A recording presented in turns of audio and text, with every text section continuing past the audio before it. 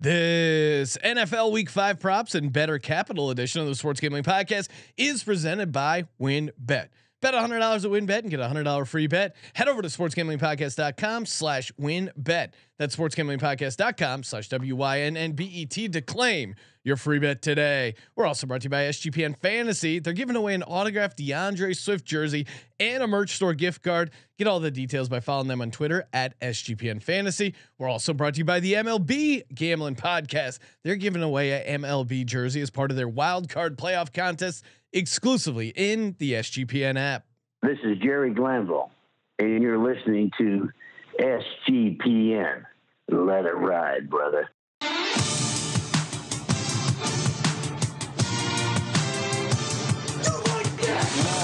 Cox.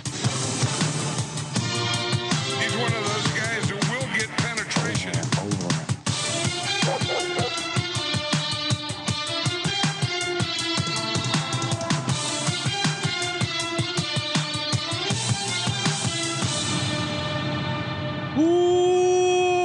Welcome everyone to the Sports Gambling Podcast. I'm Sean, stacking the money green with my partner in picks, Ryan. Real money Kramer. What's happening, Kramer? Dog. I realized we didn't hit James Robinson carries last week, but Yes. what we did do is we alerted the marketplace to it because it's up to 14.5 this week. Yeah. So even though he went under, that they is still weird, adjusted it. Yeah, because he went way under, and then they ended up moving it up a ton. Two more carries. So since we got onto it, it's moved up a total of 5 carries, Sean. Do you have the list of the props I gave out last week? Because I felt like it was a pretty strong props week. I know one of my we'll have to shove the intern in the lot. No, we don't. We do not have that data in front of me. Right I know now. one of my favorite plays was Jonathan Taylor under rushing yards. That was like 93.5. The Darnell Mooney one killed me on one play. The rest of his couple catches didn't get him anywhere close, but they did hit one deep shot. All right, Ryan. This is an awesome episode. We got a ton of NFL props. We'll be joined in a little bit here by Scott Reichel, aka Reichel Radio on Twitter. You know him from the MLB Gambling Podcast, Propcast, NFL Gambling Podcast. If we're hosting a podcast, Scott is 5-tool player. Yes, Scott is somewhere on the network cranking out the content, and we also be joined later by Dave VanEgmond. You know him from Bettor Capital. He was the guy behind the Barstool pen deal. So I know we get a lot of business questions like about the industry. Hey, how do I get started? Or just like all different, aspects about the business of sports gambling. Thought he would be an interesting guest to have on there. As well. Absolutely. We haven't been back to the VIP room since the Madden sim. So yes, excited to get back into the velvet ropes. A little behind the scenes business stuff to close it out on a Friday, but of course, talking NFL props. Also be giving out a win, build your own bet for the London game. London Giants versus your Green Bay Packers. Shout out to Billy, host of the Soccer Gambling Podcast, Big Cheesehead himself. He's going to be on there with his Packers scarf, rooting on the home team, hoping they're very fit. And hey, this week you looking to join WynnBet's biggest winners club? Whoever hits the biggest parlay on WynnBet Odds Eyes will get $1,000 free bet. WynnBet, I'm going to be in Arizona this weekend. I'm coming for you. Last weekend, someone turned $6 into $4,000 plus. They got $1,000 free bet. Truly, hashtag DGens only. Again, sportsgamblingpodcast.com/WynnBet to get started. sportsgamblingpodcast.com/WYNNBET to get started today. Bet $100, get $100. Offer subject to change. Terms and conditions at WynnBet.com. Must be 21 or older and present in the state where playthrough WynnBet is available. If you're somebody you know has a gambling problem, call 1-800-522-4700. Also, we're brought to you by Fubo TV. Fubo TV gives you complete coverage of college and pro football with NFL Red Zone plus 4K games at no extra charge. You got the cloud-based DVR, fraction of the price of cable, no contract, no commitment, can cancel at any time. Try Fubo TV free for 7 days and 15% off your first month. Go to FuboTV.com/SGP. FuboTV.com/SGP. Joining us on the line, you know him from a ton of podcasts over on the SGPN network. Man of many talents, man of many picks. Mr. Scott Reichel. What's happening, Scott? Nothing much. Nice to see you guys. I believe it's the first time I've been on this show since the NBA draft. So I hope you guys have been doing well. Yes, good to check in. We were in Vegas, right? Or was that after that? You were there. Unfortunately, I couldn't make it. Oh yes. Yeah. Good to connect. No, we were hanging out in Vegas in the summer, right? Or was that in the spring? Oh wait, but then was that? I think that was before the NBA draft, Okay. right? Yeah. Okay. Oh, sorry, old guy over here. Yeah, You can really clip together an old guy montage of me saying the words "old guy" lately. Now, Scott, you have you crack me up with some of the parlays that you hit on, where it's like first half in the Alcorn State game tied with the WNBA future with an alt puck line. Yeah, an alt puck line in the Senators game. Do you have any like crazy multi-sport parlays going that you're sitting on? Well, as of right now, no. I actually just did cash one. I had a WNBA single game bet parlayed with the Cardinals to win the NL Central, and that paid out of like plus 250. I think that got there. That was nice, but I did see that on Twitter. That's what made me think of it. I don't think anything's going to top either the random 2-day stretch that I had in Vegas where I was just sharing all my picks and they all hit, or the Warriors title future mixed in with what was it? New Mexico first half money line against New Mexico State. It was something absurd, but no, the last crazy one I had was tying in an MLB division future with a WNBA game, and that ended up cashing. I will say, so good. As far as timing, I mean, to come out, I would assume it for the most part, everyone related to SGPN, you were meeting for the first time. And then for us to go on this collective parlay heater, not a normal heater of like, oh yeah, we're just hitting our picks. Oh, 4-teamer, bang. 5-teamer, bang. Moonoff gave out some great ones. We got to get the game back together, Ryan. That was an epic trip. Scott, what about Let's pencil that in for March Madness. Yeah. What about your NFL season so far? How's it been going? Do you got any futures? Like, what have you been really right about, and what have you been really wrong about in the NFL so far? So far, so good. I mean, it's kind of been hit or miss, but overall, the props been doing well for me. I do have a couple of futures that I'm kind of sweating out right now. I feel good about one of them that I'm sweating out right now, though. I have Carson Wentz under in passing yards, and I'm just waiting for him to get benched. Yes. And it's going to happen. So I'm just waiting for that to happen. But still, besides that, I did have a couple of futures in the NFC East. It'll make Sean happy, but I took the Eagles to win the division. And I also had the Cowboys win total under 10.5, which I felt a lot better about before the season started, but Cooper Rush has done pretty well. And right. I still think the Cowboys are going to end up probably winning close to 10. So I'm not officially, ripping the ticket up, but the Eagles should win the division. They'll be favored in basically every game. That's why I took them to win the division. But the Cowboys, I might have been a little bit wrong about. That defense has been a lot better than I thought it was going to be. No. It's a horrible time to be on this show. Every guest that comes on just lathers you up. Sean. Well, but it's fucking gross. Scott did it well. He said, there's still a chance for the Cowboys to hit the under. He said they're not as bad as he thought. He didn't directly compliment the Cowboys. No, but which we appreciate. I'm saying he was complimenting the Eagles. Oh, well, yeah. I mean, Scott. Everyone right now comes on. They compliment right. What are you going to say? They're dominating top to bottom. It's like your kid just got a scholarship to play ball in D1. Like, oh, congrats on the. Well, and I was obviously leaning into Jalen Hurts. Congrats on the victory. Everyone knows you're part of the team. Yeah, exactly. I use we a lot. By the way, congrats on being 3-1 yourself. Oh, yes. That Scott's an all-around gentleman now. It's just bringing me into the conversation. All right. Let's get to it. Can we we were talking about this in the office. If we're talking about stuff we were right and wrong about, I was going through our massive list of preseason props, and I noticed, because it was in the same calendar item that reminded me that this is the look ahead spot for the Bills. That I had the Chiefs to go 5-0 and then lose the Bills at 30-1. And if they don't lose to the goddamn Colts in that weird ass close your eyes special, well, but do they? I get got a 30-1 ticket on the Bills this week. Do they get up as much for that Tampa Bay game if they don't lose to the Colts? No, that's the question. I get it. Well, it's a sliding. It's the butterfly effect, it's Ryan. the transitive property of non-effect. It's the National Football League. All right, we're gonna start off the prop segment with a prop from No House Advantage. Again, recommend going to nohouseadvantage.com. Use our promo code SGPN. Get a first deposit match up to $25.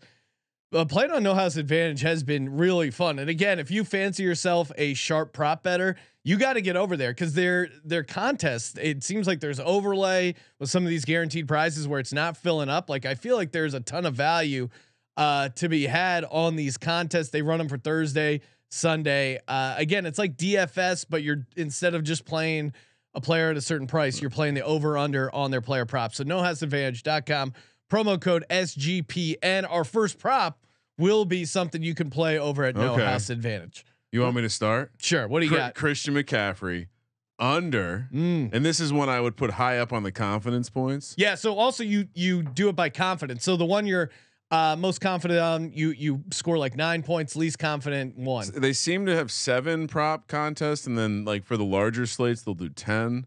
But Christian McCaffrey under 53.5 rushing yards. I saw this set at 53.5. I saw this nugget out in the wild.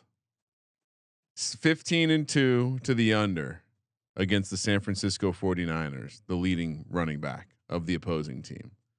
That feels pretty strong. So No House Advantage, max confidence points.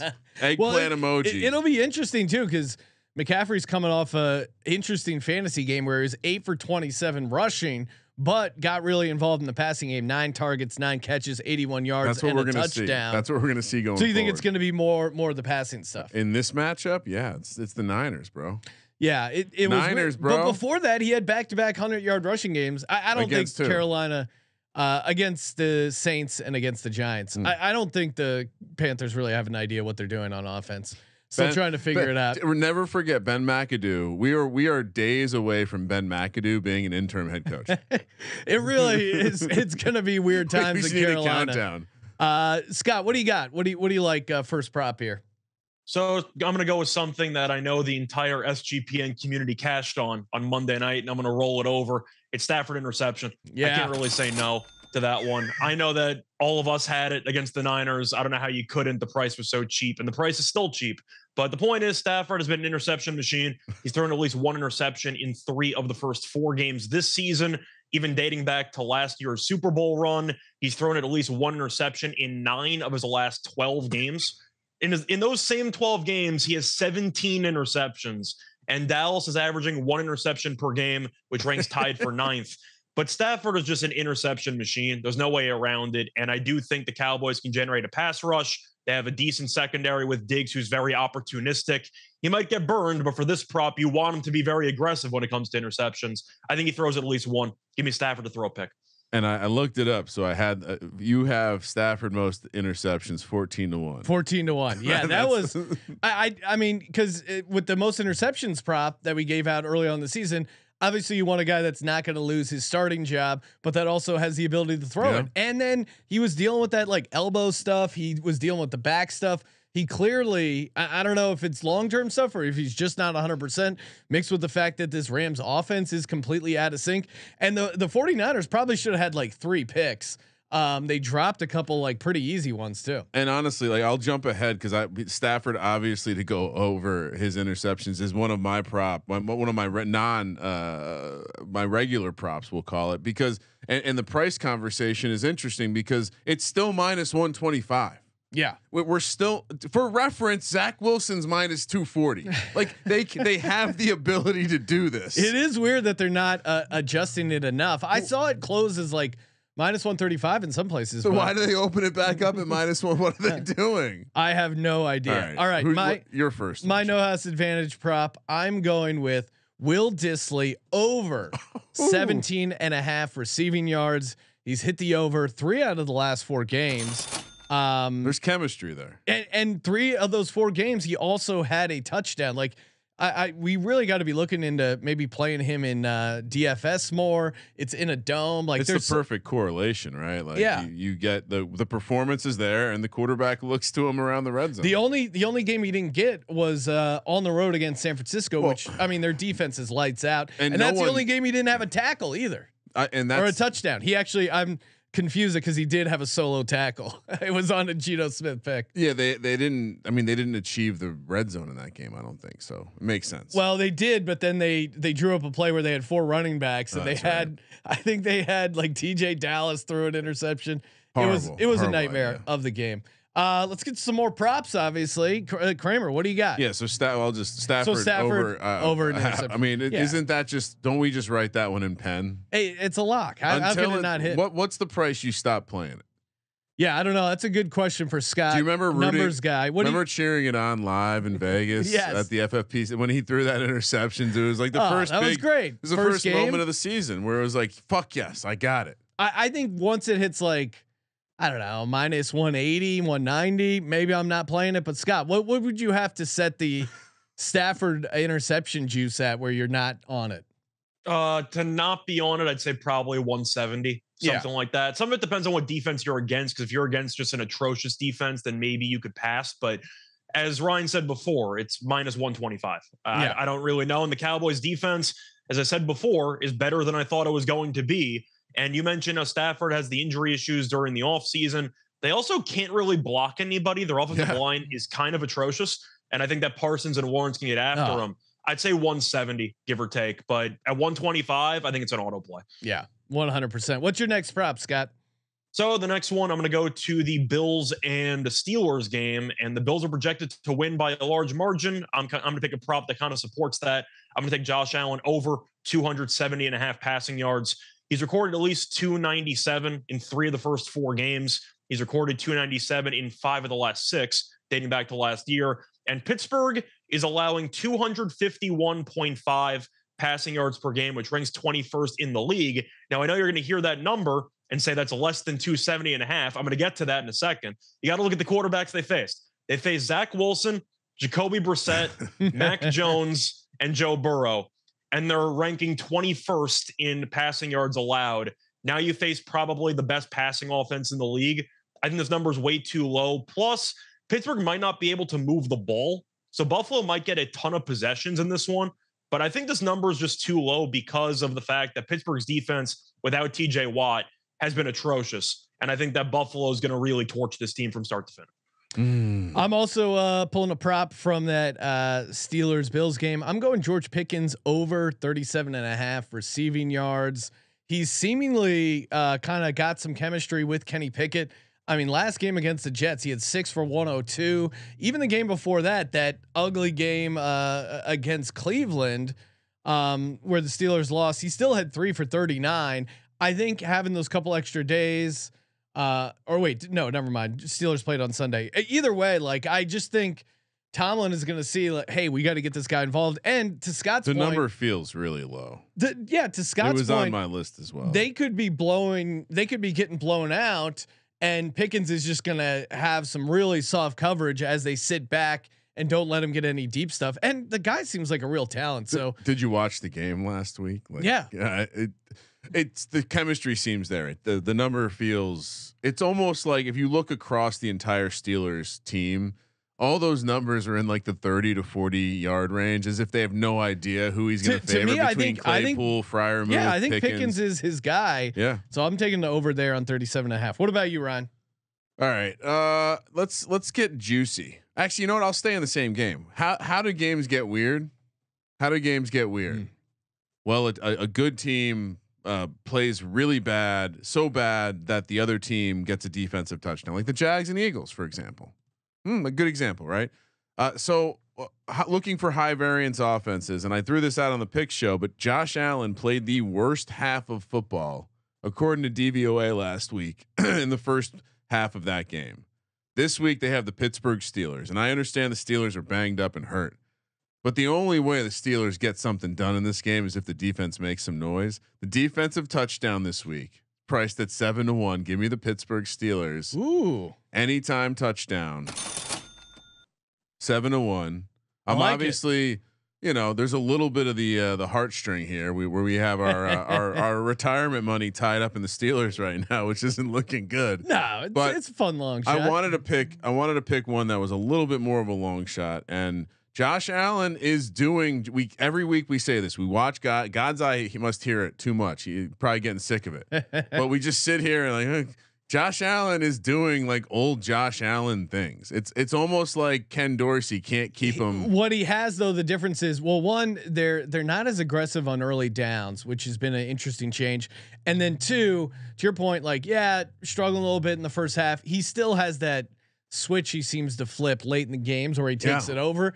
But yeah, to your point, a defensive touchdown certainly in the realm of possibilities. There's two tiers of defensive touchdown prices. It's and like, you get the special teams. They had a block punt for a touchdown last year. They played in Buffalo. It's like you're either 5-1 or less, at which point you're a defense that you probably are considered good and you have a good matchup. And then there's everything else. And 7-1 is like a pretty high price. I mean, like, what were you asking me earlier? How much was the quarterback's price to score the anytime? Yeah, 6-1. So, yeah, I feel like that's they should be the same price. Yeah. What about you, Scott? What do you got? Well, the one thing I might push back a little bit on, I like the value at 7-1. Keep an eye if Minka's going to play or not. Yeah, if you want defensive touchdown, you kind of need Minka to actually your guy. play. Yeah. But he's playing. Come on. Yeah. Just saying. Just throwing it out there. No, he's dealing with a knee issue. Ryan gave me the same response when I pointed out Make a place. Come on. He's a dog. I didn't say it wasn't going to cash. I'm just saying, just keep an eye on it. No, I understand. I understand the defense isn't what they used to be. What do you have any stats from the Wild to support the Steelers' defensive touchdown? No, of course not. It's just the beautiful jerseys in that matchup. I still don't even know what that means, by the way. The 15-2 to the under I like, but what does stats from the Wild even mean? I don't even know what that means. You like the internet, meaning like I dove into the data, found it on the internet. Generally, that's me citing something I found that I forgot where I found it. Basically. Fair enough. Wild is just a all-encompassing adjective for Ryan. What about you, Scott? What do you got? So moving on to a matchup between the Browns and the Chargers, I'm going to go with Nick Chubb over 86.5 rushing yards. I know that number seems high. Against this rushing defense, it's really not high enough. He's recorded at least 87 in each of the first 4 games. He's had at least 17 carries in each of the first 4 games. And the Chargers are allowing 5.4 rushing yards per carry, which is the second highest in the league. The Chargers allowed Pierce to go for 131 last week, Robinson for 100 2 weeks ago. Chubb's a great running back. I think 86.5 is too low. If Cleveland wants to keep this game competitive, they're going to have to dominate in the trenches, especially with Bosa being injured for the Chargers. I think Chubb probably goes north of 100, but 86.5 against this rush defense, I got to take the over.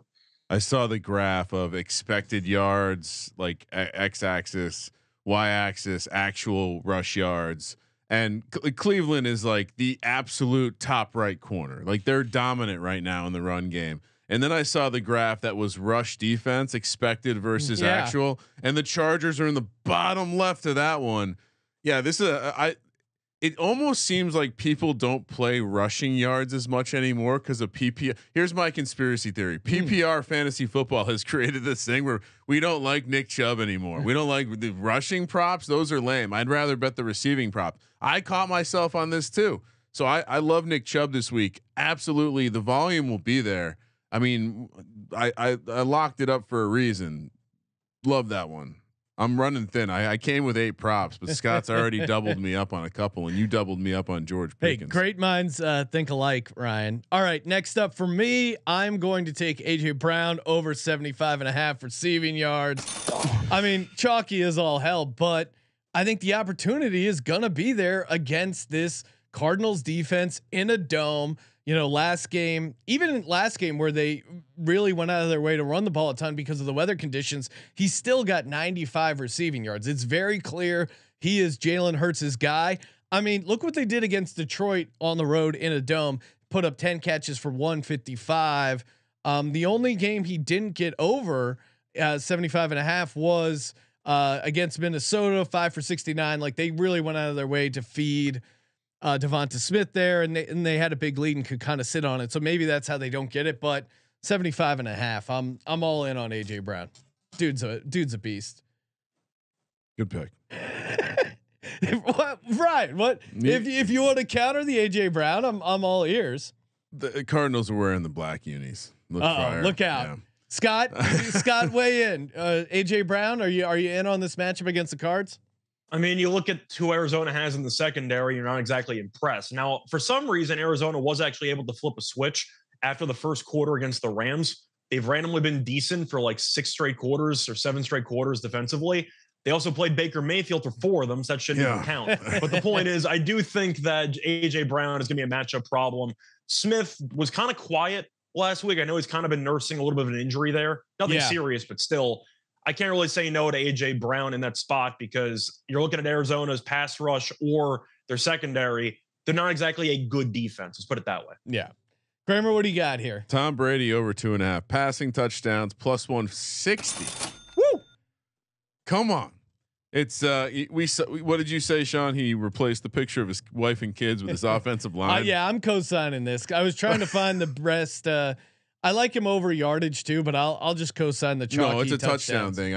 I think he puts up one of those games. Again, narrow target distribution, hopefully, especially with Brate dealing with not a head shoulder injury, but maybe a head injury. Even keep it chalky with the Mike Evans anytime touchdown. Like that has been a print fest. Yeah. It's right up there with like Stafford interceptions. And I almost would play the Godwin anytime this week. I think everyone's going to eat. And I think, like I said, it's back to like classic Tom Brady mode. This also could be like a Rachaad White coming out. Maybe we're going to just see him kind of run out there, run his offense. Everything's clicking. I certainly think the price being plus 160, I enjoy. Yeah. And we saw him just coming off a game. What did he throw for 358, something like that. Yeah. The reason the Bucks had a higher DVOA than the Chiefs in that game was because they threw so much. And I understand it was because maybe they were falling behind, or maybe they just need to get back to being that like insane pass funnel. So over 2.5 passing touchdowns for Tom Brady. I'm with you. Scott, what about you? What's next up on the prop list? So for the next one, I'm going to go to a receiver in a pretty underrated matchup between the Jets and the Dolphins. I'm going to go Corey Davis over 39.5 receiving yards. I don't know why this number's so low. He's had at least 74 in 3 of the first 4 games. Miami's allowing 299.3 passing yards per game, which is the second most in the league. Byron Jones still out. Xavier Howard questionable, but it seems like he's doubtful based on the news. But Corey Davis has gone for 70 plus in 3 of 4. And you look at his numbers with Wilson last year, there was a bit of chemistry there. I know Wilson targeted him a lot down the stretch in that 4th quarter against Pittsburgh. I don't know why this number is below 40 when Miami's allowing roughly 300 per game. I get Zach Wilson might not be the best quarterback in the world. I'm not saying he is, but the secondary is beaten to hell and back. I'm going to take 39.5. The number seems very, very low. Yeah, I don't mind that. And also there's a world where Miami gets out to a lead and they're playing from behind, or, Wilson takes some sack stuff and he's got to chuck it up on 3rd and long or find some easy underneath stuff. And it seems like, to your point, he really likes Corey Davis. So yeah, that's I like that one. There are 4, like it's very clear that Corey Davis, he's on the field almost as much as Garrett Wilson, Elijah Moore, runs almost as many routes. Last week was second in targets behind only Garrett Wilson. I agree.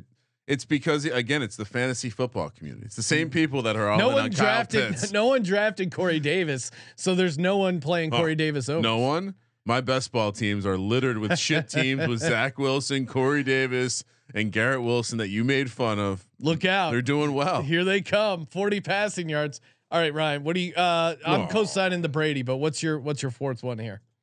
1, 2, 3. Jimmy G over a half interceptions. This one is even money. We highlighted the fact that they're dealing with a backup. So left tackle goes out, backup of left tackle goes out.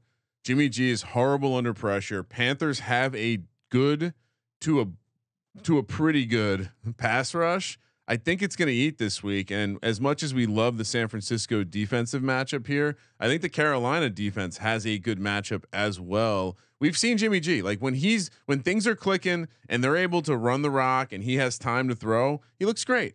But what happened when he didn't? We saw it right away. First game comes out. What does he look like? Denver got a decent pass rush, got a decent pass defense, making some bad decisions. So I absolutely love for him to throw a pick here. And I love that it's plus 100. Yeah. And even the George Kittle, they moved it down. I love the under 4.5 last week. I think you might even want to look again at Kittle. They moved it down to 3.5. It's down to 3.5. Yeah. I don't know. That's not as easy. Operating as a tackle. Yeah. And I just don't think they're going to have a ton of routes run. I think they're just going to run the ball with Debo and, not Jeff Wilson's going to get a bunch of carries. I think the only thing that hurts you on the Jimmy G is that they limit the amount of times Jimmy G throws. Like this to me feels like 15 pass attempts. Debo 200 rushing yards.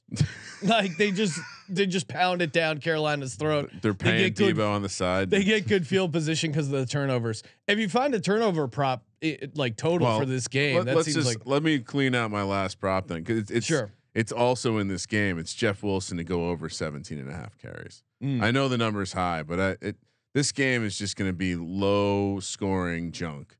So I think they go. I thought they were going to try to find a way to get one of these other running backs involved, but it's pretty clear they don't trust any of them.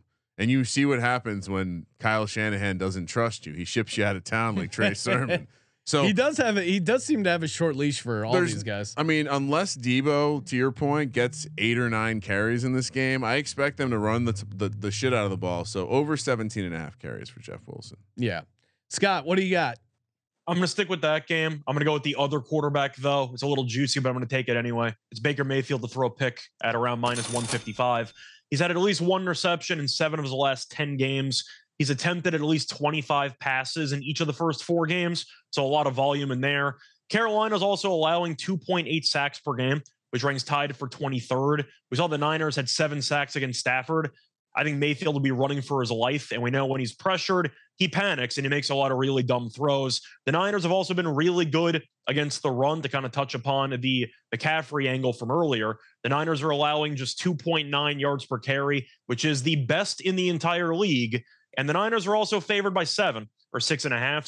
So the Niners should be up late. You're assuming the Panthers will have to throw the ball a lot, kind of like what happened against Arizona last week. But Mayfield against bad defenses throws picks. Against mediocre defenses throws picks. Now he's against probably a top 3 defense in the league. I think he might get benched when Darnold comes back. That's how bad he's been for this team. But I'm going to take him to throw a pick, because you mentioned how Wilson could be -200 and Stafford shouldn't be -125. Mayfield in this game should probably be closer to 190, 200. Yeah, no. And someone really burned him on Twitter. They basically took a $3.5 million pay cut to start for the Panthers. And I think he's like 34th in quarterback EPA or whatever sort of efficiency metric. So tough times. He's also got worse numbers than all the other shitty quarterbacks that Matt Rule's had over the first couple games. Like Cam Newton, worse numbers. And again, like Sam Darnold, worse numbers than. Matt Rule deserves to be on the hot seat. But if I'm his agent, I go, look at these quarterbacks that I've had to deal with. What the fuck am I doing with this? Come on. But yeah, I mean, I think the sack props are not up for this game, but there are going to be some sacks in this one. And shout out to, I forget the YouTube commenter that chimed in our show, Bosa's but like gonna eat. Bosa, it's personal. You know, Baker planted that flag against Ohio State. He's gonna be fired up. I would say if you can find a place to diabolically parlay these, Bosa and Burns both get a sack. That's the super fun one. Yeah, that is that'd be sweet. All right, for me, I'm taking an under here. I like this guy as a fantasy prospect, but not in this matchup. Tyler Allgeier under 44.5 rushing yards. I know everyone says like, oh, hey, Patterson's out. He's gonna definitely get this. I don't think it's that easy. Because you look at Tyler Allgeier, like he got it last week against Cleveland, 10 for 84. That's tough to, continue that yards per attempt. He also had 10 carries week 1 against the Rams, only got 30 yards.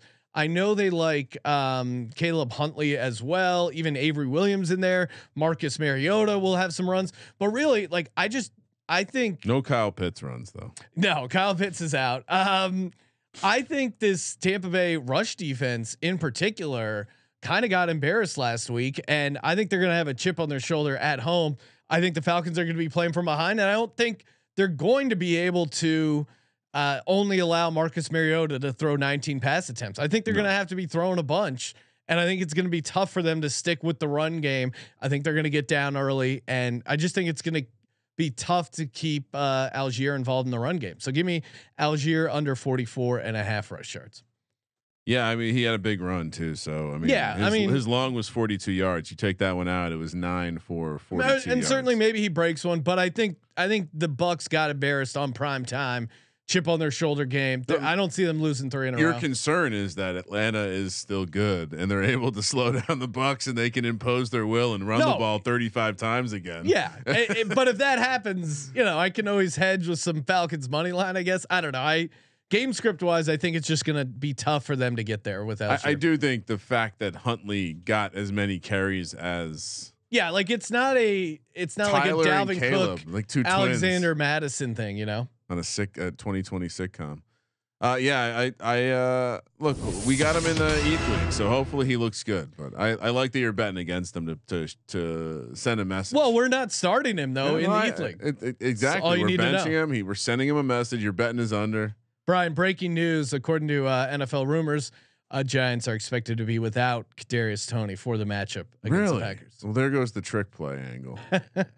Damn. Well, I wanted to alert you because I know we're doing a win bet, build your own bet later, and no, it doesn't matter. Okay. Like I told you, the win bet. There must be a problem with the calculator over there because this price is not right. What do you got for your last prop, Ryan? I think I've given them out. I've given out at least 6. All right. What about you, Scott? Got one more left? You want to toss out? Yeah, I got one more. First of all, I will co-sign the Brady stuff. I didn't say that before. I think he's going to go nuclear this week. I think if you want to go for him and Evans to really just have a big game, that's what I expect because Tampa, as you said, got embarrassed against Kansas City. Plus, if you want to talk about the picture of the offensive line or however Brady's getting motivated for this game, now that he's got something else to deal with, I do think it might be a bit of a, can't really call it a revenge game, but you know my point. I think he'll be motivated to put in a good performance. But I am going to go to a matchup between the Texans and the Jaguars, another quarterback interception prop. I'm going to take Davis Mills at around -150. He's thrown 2 interceptions in each of the last 2 games. Jacksonville have been very, very good at forcing interceptions. The Jaguars are averaging 1.8 opponent interceptions per game, which ranks tied for first in the league. They played last year. Mills in one start had a pick in that game. And the Texans, whether they should be or not, are getting 7 points. So if you're expecting them to trail in the fourth quarter, and if you're buying into the Jaguars AFC South hype, then they might have a game flow that benefits Mills to throw a pick. But he's been pretty careless with the ball. I think he'll be careless again. And Jacksonville's defense, even though they did lose to Philly, they did a pretty good job. And they intercepted Hurts. They had a touchdown last week. But still, I like that defensive unit. I think 150 is a pretty decent price. Yeah, and they turned over Matt Ryan at home last time they had a division game. So as a Texans believer, I think that is unfortunately a good. Is it possible we're seeing the poor interception pricing because we're just seeing, as Tom Brady put it today, just bad football, and we're seeing more interceptions than we typically would? I would like to do a deep dive on that and see. All right.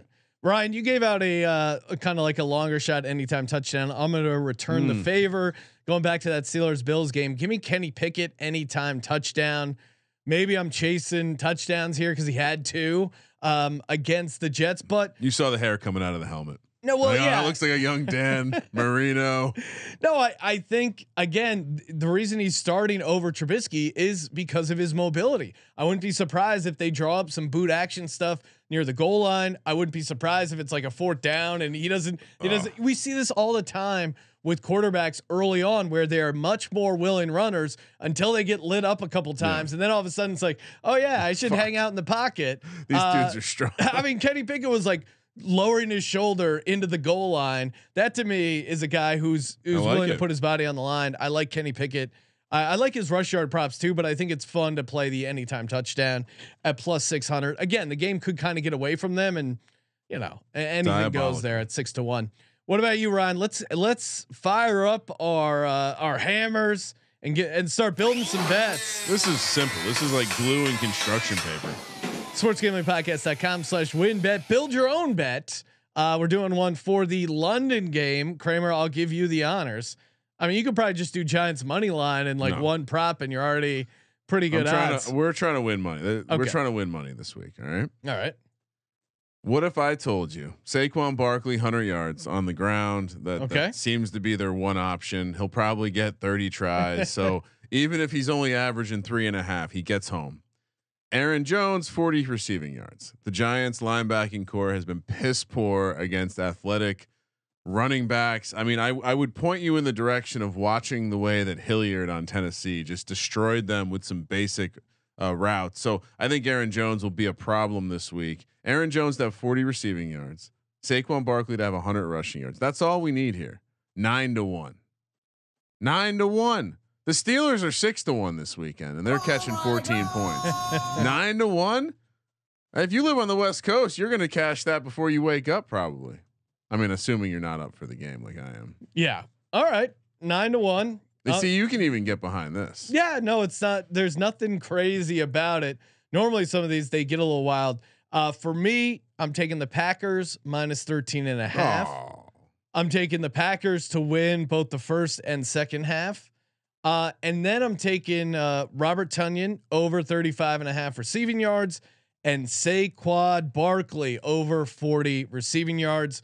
That pays 15-1. I think again, Saquon, so many more things than mine. Saquon, yeah, no, and you got scissors, you got a hammer, it is some thumbtacks. It is 15-1, Ryan. Barkley is going to be the primary receiver and runner. But they're not. You know what though? I will say they're not throwing it to him as much as I would have. I mean, if you think about where he got to his receiving over last week, it was a ridiculous play by him on a play that should have lost 7 yards. That's true. Maybe Bellinger. They've been blocking. There. They've been run blocking well. The offensive line. You don't hear much about the offensive line run blocking problem because they've been doing it well. So, Giants insider speaking, dude, they've. They didn't have a quarterback last week for a bit, and Barkley still got way over. They're able to run even when the other team knows they're going to run. It's old school football, but kind of like it. Colby's going to be an NFL fan soon enough. Yeah, look out! If you keep playing ugly games, yeah, he could be on board. What about you, Scott? What do you got for a win bet? Build your own bet. So I got a 4 pick, and you mentioned ugly games, which will segue perfectly into my first 2 plays. I have the Giants and Packers under 41.5. Yep. I have the Giants team total under 14.5, which will make Ryan really annoyed, but that's what I got. I have Lazard 60+ receiving yards, and I have Aaron Jones 55+ rushing yards. The Giants against the pass have been decent this year. The problem is they played against Tannehill, Baker Mayfield, Justin Fields, and Cooper Rush actually looked decent against them. And CD Lamb had a pretty big game. It would have been even bigger if he didn't drop that 30 to 40 yard pass there in the middle of the game. But the point is, I do think Lazard is really one of the only receivers that Rodgers trusts. And he had 100+ yards against New England last week. And Jones, it's pretty difficult with the committee with him and Dillon. But you're looking at the Giants against the run. They're allowing 5.1 yards per carry. I think that Green Bay is going to win a very ugly game. But I don't like either offense. I do like the Packers defense a lot more. I think they'll hold the Giants to probably 1 touchdown in this game. Gano might kill me with field goals. He's a very good field goal kicker, but still, I'm going to go with that 4 pick, and that pays out at 10-1. He is a great field goal kicker. Coming off a game where he missed one, which is very rare. I had the lock on that, by the way. I had the Giants team total under 21. He shanked a chip shot to give me the win there. So, I will say this. I would not be surprised the more that I'm kind of reading between the lines. I kind of have an expectation they might want to allow the Packers to run the ball somewhat successfully against them to avoid having Aaron Rodgers torch them with their I think to your point, like this, it feels like we should just lock up the under. We're not totals guys, but they're both. I think they're going to be. They don't have a quarterback. That's 100%. And so I think they're going to try. Davis Webb isn't 100%. We don't need Davis Webb. Things aren't going well if Davis Webb is taking snaps. Although is Fromm healthy or no? Oh, stop it! I did just watch some video. Danny Dimes. Thank you, Scott. Dan Jones looks pretty healthy. He's moving around in practice. So yeah, I'm sure that trip to London will loosen up the knee for him, ankle. What is it? A high ankle sprain, right? No, that's great for running. It's just a regular ankle sprain. Oh, okay. Low ankle. You're sprain. not laser focused on the NFL, Sean. You're talking about baseball. I was just getting a little Phillies talk with Scott. He was talking me into the Phillies taking the Cardinals down like that. Scott, appreciate you calling in as always. Make sure you give Scott a follow on Twitter at Reichel Radio. Scott, what do you got coming up podcast wise that people can check you out on? A lot of stuff. Doing the NFL gambling podcast a couple times a week. Also doing the NBA podcast. I know we did a couple of division previews. NBA season about a month away, less than a month away. Get excited. And I do have some breaking news for people in the SGPN community. So the Propcast has always been pretty much an NBA and an NFL show exclusively. Starting tomorrow, the NHL season begins in Prague because why not? And Ryan and I are Ryan Gilbert are going to be doing the NHL Propcast. So get ready for that. During the season, we'll have some NHL props for you. Hell This yeah. is actually good when we're talking to the investors, Sean. No, we got guys. I'm sure you guys have an NHL prop show. Oh, you don't? Yeah. Propcast killing it with all these shows. Appreciate it as always. And again, follow Scott on Twitter at Reichel Radio. Thanks, Scott. Appreciate it, man. Yep. Thanks. All right, Kramer. Before we get to the interview coming up here, thought we'd shout out the Elias Game Plan app. That's right, Elias Game Plan app is great, man. Tons of good nuggets. I know all the nuggets, or a lot of these nuggets that I pull for these different game previews come right from the Elias Game Plan app. And of course, if you use the promo code SGPN25, you get 25% off your first month when you subscribe. And again, if you're serious about gambling, serious about fantasy, you need to download the Elias Game Plan app. They get you hooked up and ready to go. Also, we're brought to you by Trade Coffee. That's right. I got a nice little cup of a delicious Trade Coffee here.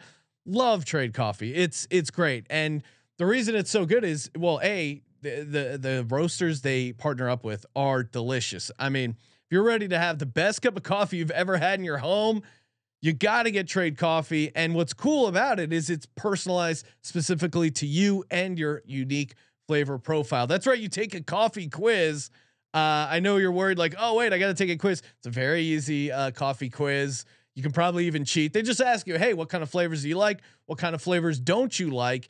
And then they match a specific coffee bean or blend of coffee to those taste buds. All you got to do is go to drinktrade.com/SGP for $30 off your subscription to the best coffees in the country. Drinktrade.com/SGP for $30 off. Last but not least, we're brought to you by Odds Trader. That's right. Odds Trader is your one-stop shop when it comes to play-by-play updates, live scores, bet tracking, projected game day weather, key game stats. Love looking at Odds Trader when it comes to shopping around live lines. Highly recommend going to oddstrader.com/Blue Wire. That's ODDS trader.com/Blue Wire. Odds Trader, the #1 site for all your game day bets. Joining us on the line, he is the founder and CEO of Bettor Capital, Mr. Dave VanEgmond. Dave, thanks for calling into the show. Good to be with you guys.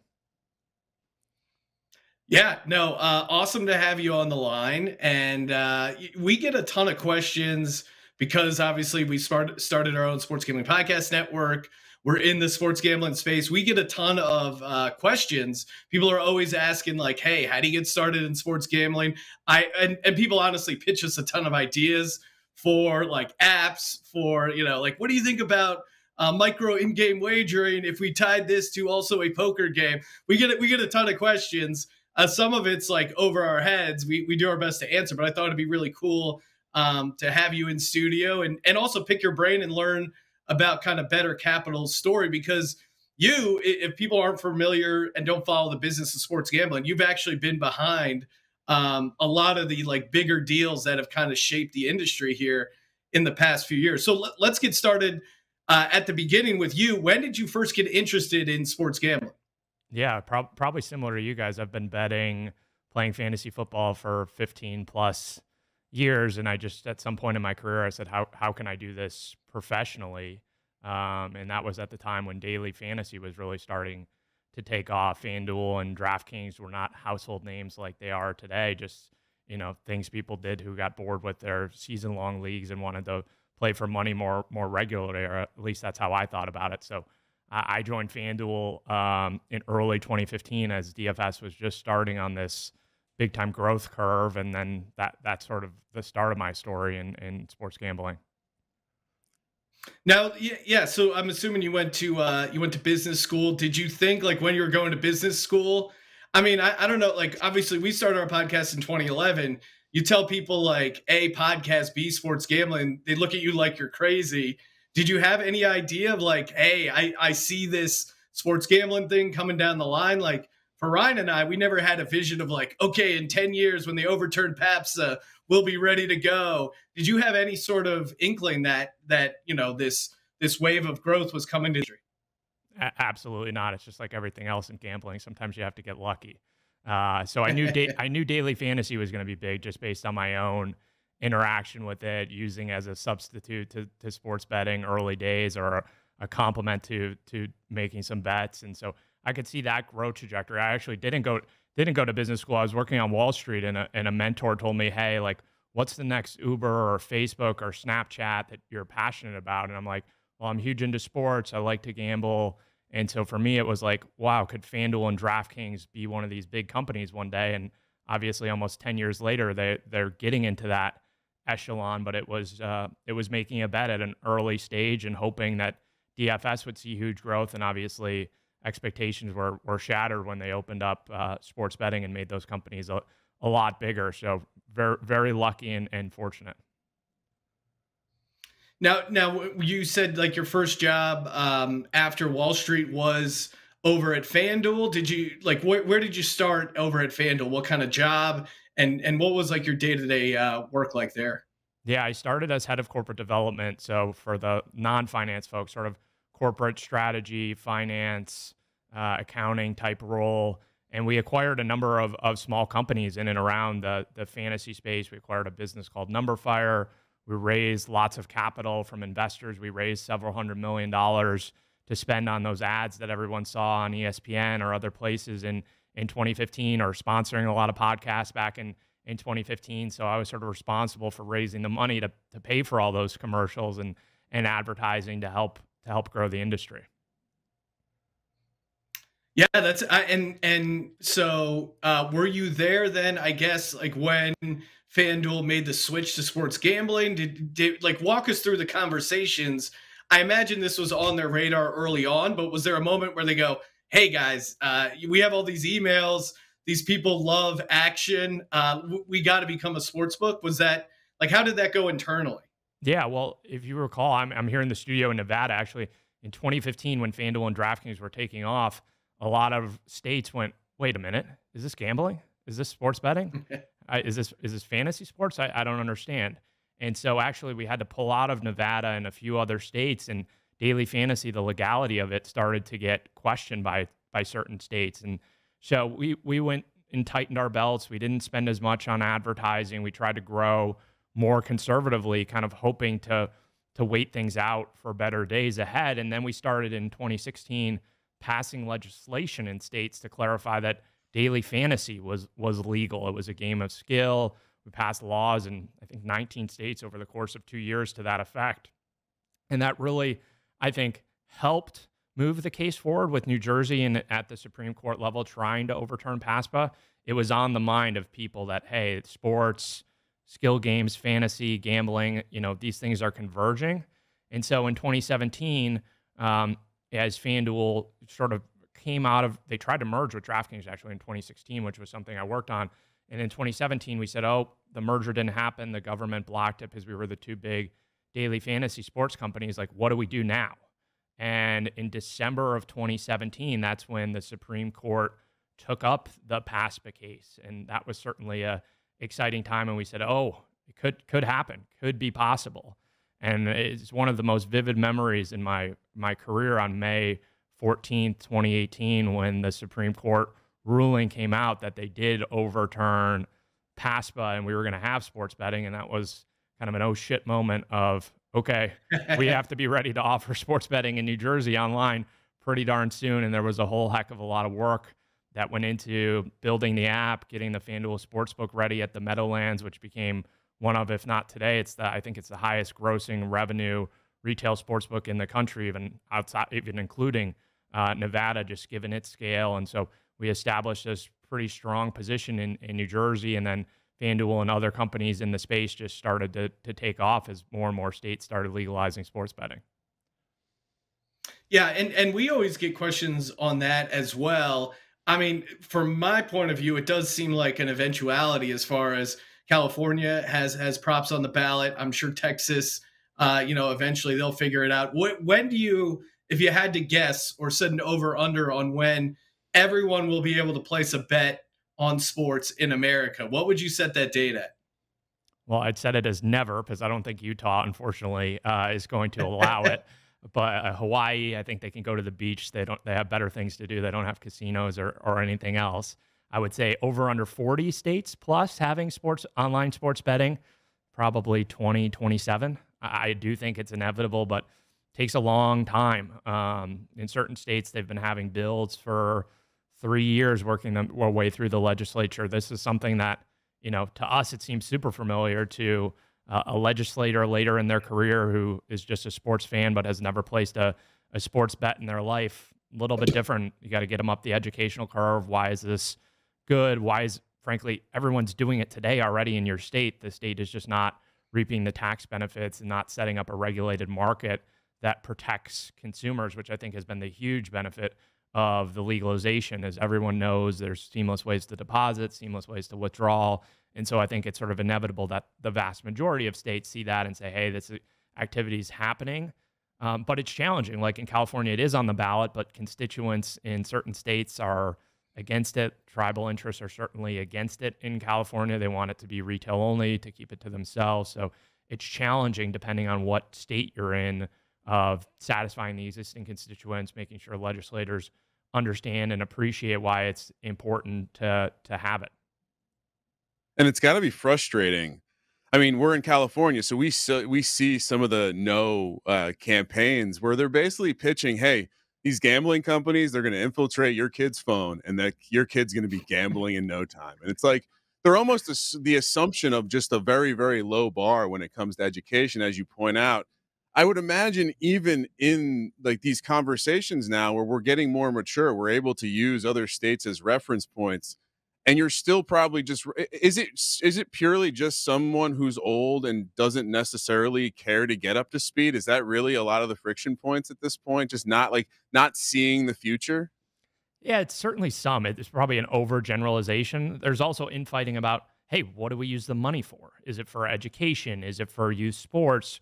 Like in Ohio, and Republicans and Democrats bicker over how to use the funds versus like, should we do this? And that means it takes another year to make it happen because they got to resolve who wins the fight of where the money goes from the taxes generated, or, who controls the licenses. Is it the casino companies who have been lobbying in states or own a casino in the state and thus supporting state legislatures, or is it pro sports teams? There's a lot of constituents.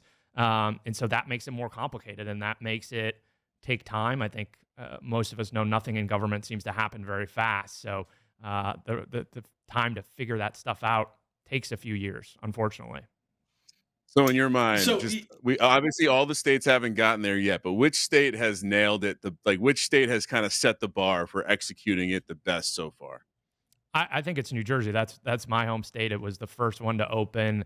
They opened the fastest once PASPA got overturned. They were live in August or September of 2018 after PASPA was repealed, the federal ban on sports betting in May of that year. So they were on the forefront. I think they have reasonable tax rates, a lot of market participants, a good regulatory agency. They're getting it right in a way that other states, hopefully get there, but maybe institute different tax policies, different registration requirements, all these things that make it more challenging or that keep people using their bookie or using the offshore website that they use. And so I think New Jersey's done the best so far. Yeah, obviously New Jersey had a lot of experience in making sports bets and regulating sports markets. Certainly in the black market before things, before they turned the key and became legit. So you're over at FanDuel. Things are going great. PASPA gets overturned. How do you end up over at Barstool? Because I know you were a big part of that deal where Barstool ended up selling their company essentially to Penn. I would love to hear about that transition, and then we can kind of get into the deal itself. Yeah, it was super interesting. Obviously, Barstool has been around as a digital media company for 15 years, started in 2003.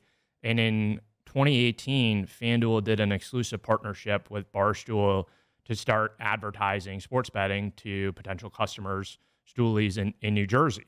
And this was, hey, this came fast and furious. We established it was 4 months from when, oh my gosh, we're going to have sports betting to when it went live. So Barstool was figuring out what to do. And they said, hey, let's do what we do in every other category. Let's have an advertising partner and let's promote them. And so that's what Barstool did. I worked on the FanDuel team that put that deal together. And after seeing kind of 6+ months of results, I said to myself, oh boy, we're not paying them enough. They're doing a heck of a lot right in terms of sending us users, driving engagement. And so I got to know Erica and Dave and the rest of the team there. And I said, hey, I think you can do a lot more with this. Frankly, I'd been at FanDuel for almost 5 years at that point, so was open to trying new things. And I said, I think we could make this really big with your brand. You know, you look at, we're sitting today in 2022, and it's just in the news that ESPN is finally going to announce its big deal, or it's rumored to be doing a big deal with DraftKings.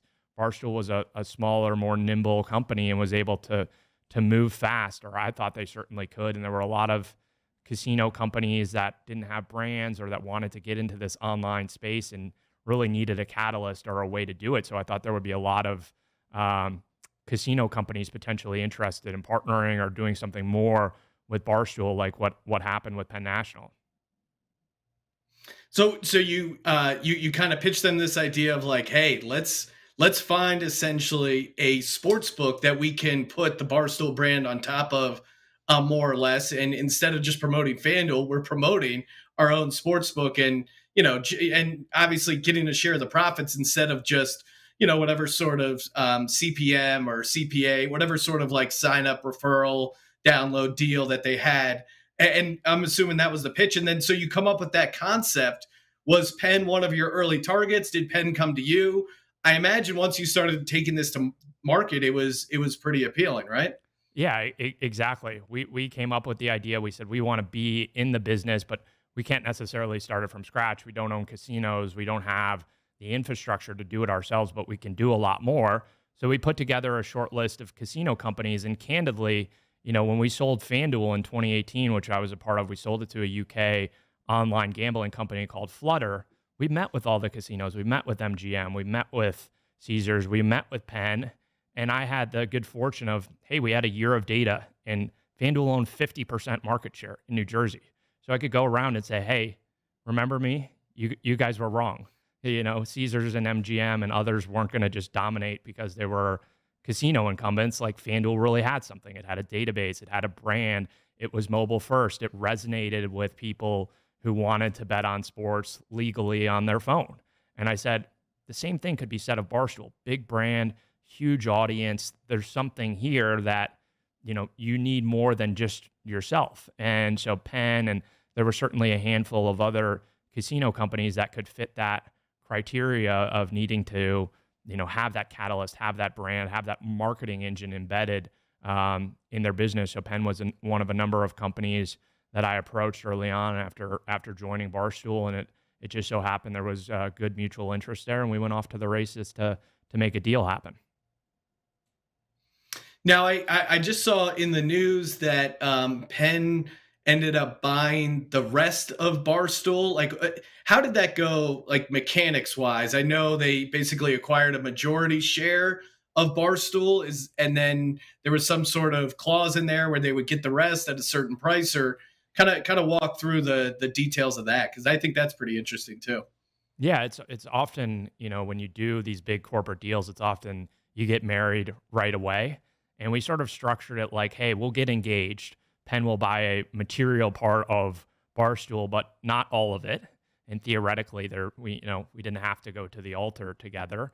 But then, things were working well, and Penn decided to exercise its option that it had in the deal to buy the rest of Barstool. And I think, well, why not at this point? Like, they're so tied to the Barstool brand. They're so tied to the Barstool personalities. I know Dave and others talk about, owning a lot of Penn stock. There was a lot of aligned interest in how we set up the deal. So to me, it made sense for Penn to buy the rest of the company. And I think it was a, win-win for both sides, because I don't think Penn would be where it is today without Barstool. And Barstool got to a nice liquidity event for its shareholders and has a really nice opportunity in front of it to keep growing in the space with Penn.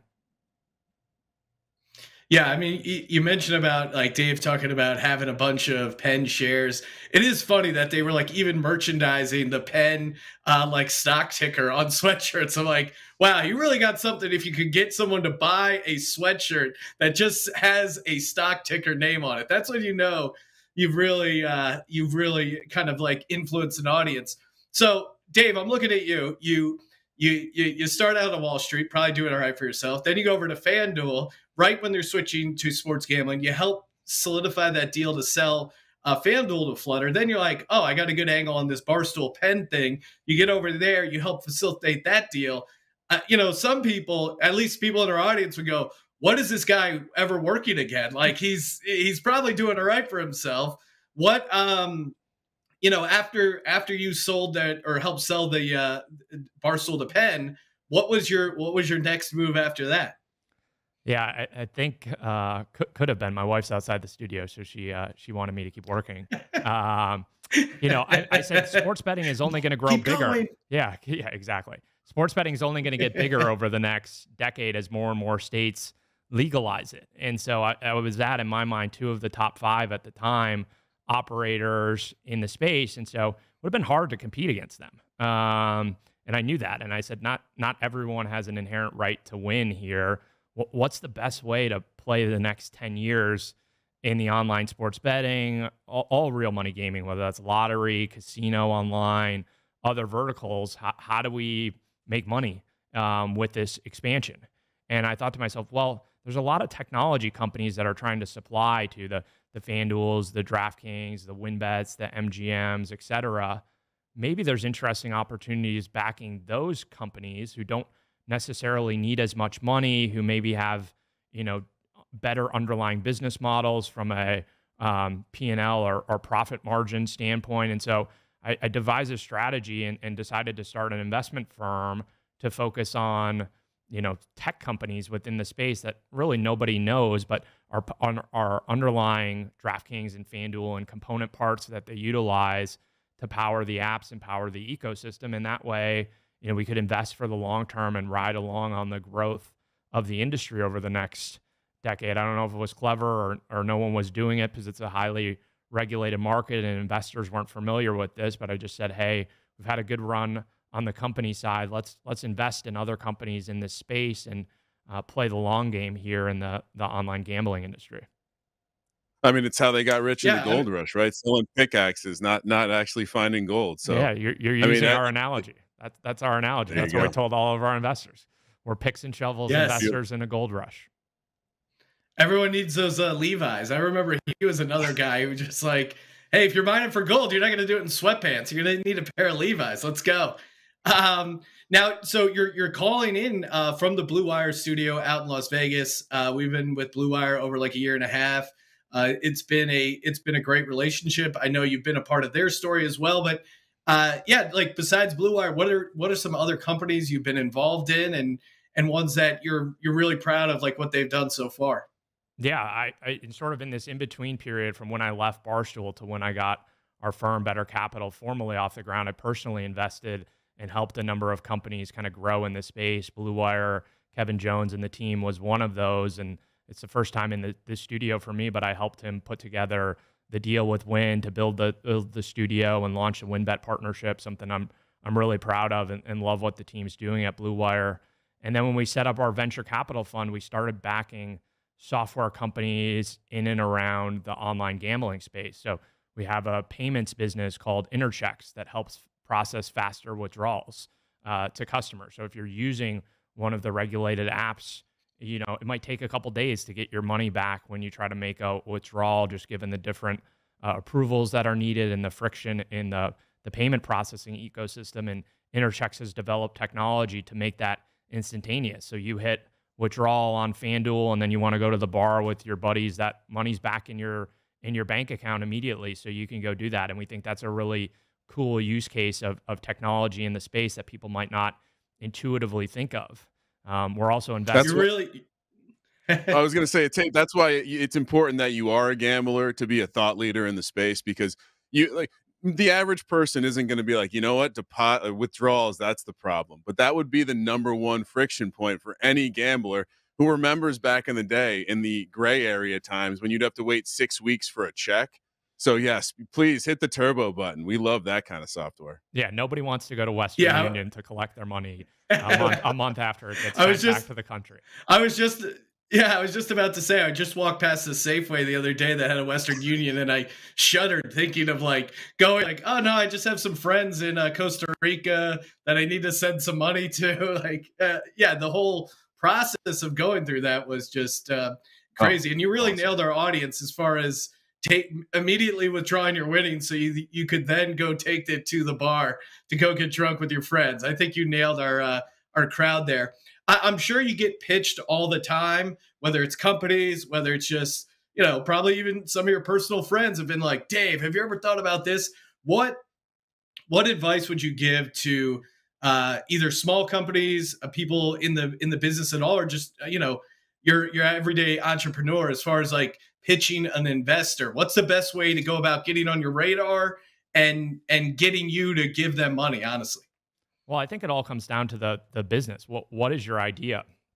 If you're trying to build a copycat, or to your guys' point, micro wagering in game, something that may be happening within the existing ecosystem today, or something that's not necessarily totally new and differentiated, I think it becomes hard. The ecosystem is incredibly crowded. So do something that's unique and really value add, like our payments business. That's something different, something unique. We invested also in a company that's the leader in player prop market making. Like, build your model, figure out where there's new markets that could be created, other things that would be new and innovative for the space. I think that's what you have to lean in on, because if you don't have a good idea or a really strong business case, I think it doesn't matter who you get connected to. That's the easy part. It's how do you build a business? How do you come up with something that's differentiated in an ecosystem where there's lots of innovation happening and it's really crowded, because it is such a high growth, exciting space to be in. Yeah, no, I totally. And it's we get hit up all the time, and it's like get the idea right first and then worry. I think people get like ahead of themselves, like, I have to trademark this and blah blah blah. It's like, no, start the idea, come up with a business plan. If it's something you can start by yourself, I would always tell people, start it out by yourself, and then if you really need money and it's like justified, then bring on people. But if you can do it by yourself, you're putting yourself in a much better spot long term, I would think, right? Yeah, exactly. 100%. What about the content world specifically? I know you deal primarily with tech, but let's say you were like co-owner in a independently owned sports gambling content network that was doing really well. One could argue the largest independent sports gambling content network, haven't taken any outside money. What kind of advice would you give those hypothetical guys or gals? Partner deeper with Blue Wire. I think that's that you're already down the path, a really compelling path. Because I think in sports gambling and podcasting and media, it's all about building audience. I think Barstool had such a phenomenal outcome because they built such a huge, loyal, rabid audience. To your point, they were buying sweatshirts that said PENN on them. Because they were so enthused that Dave was excited and other Barstool personalities were excited in the partnership with Penn. So scaling audience, and you guys are doing it. It's through top quality content, and then figure out the monetization strategy from there. But certainly there's a lot of room to continue running in this space, and I think you guys have a good thing going. Well, thanks, Dave. And part of our strategy and what we do here, we got to give out a pick.